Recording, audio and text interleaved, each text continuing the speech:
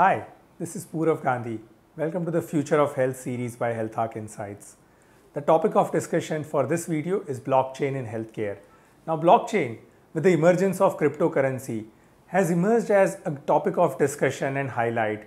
It is a secure way to generate transactions as well as exchange information over the internet. However, its application is not just restricted to cryptocurrency, but it has applications across various industries, including healthcare. For example, with its providers and payers segment in healthcare, it can be a very efficient way to share medical records and perform various functions around claims, pre-authorization, authorization, transfer of documents, etc. in a secure way.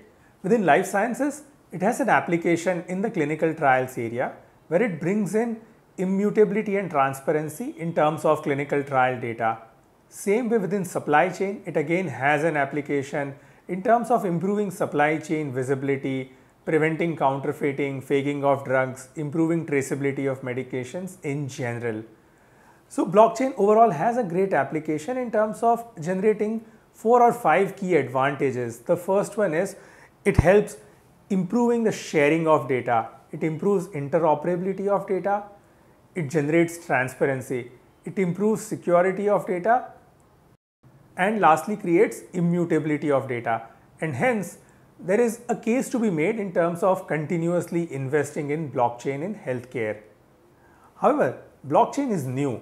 So it's not easy to adopt blockchain. You can't be an independent adopter. There are challenges around scalability.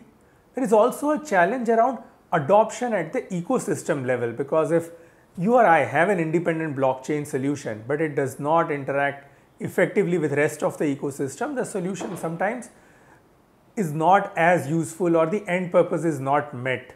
The next big uncertainty around blockchain is cost. It is anticipated that blockchain will be expensive, at least at the initial level. Moreover, it's not certain how the costs will optimize when use of blockchain happens at scale. Same way, there is no regulatory certainty or defined guidelines around use of blockchains. Now there are emerging regulations with consortiums and others playing an active role, but it's still not as clearly defined as some of the traditional technologies. And lastly, data standards are again not very clearly defined, and hence, while blockchain promises to improve interoperability, some of it is not very clear today. But blockchain is the future, and hence every organization needs to be blockchain ready.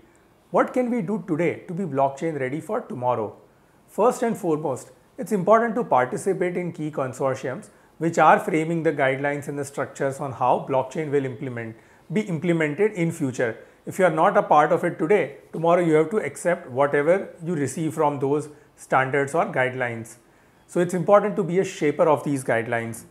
Second, in general, participate in these ecosystem level conversations, because that will keep you aware of where all blockchain is being implemented, where all is it being experimented.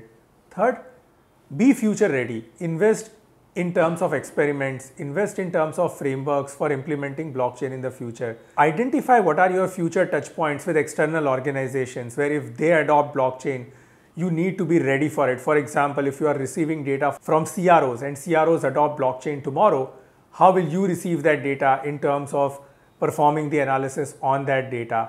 If your supply chain vendors or partners are going to shift to blockchain, how will your organization be ready to absorb and digest that information? So prepare for that, experiment, innovate, build a structure around blockchain, because it's coming, it's going to be there. It's just that the timing of when it will be mainstream is yet to be defined. Thank you for watching this video. Would love to engage more in terms of a discussion on blockchain. Our next topic will be around miniaturization of medical devices. Stay tuned.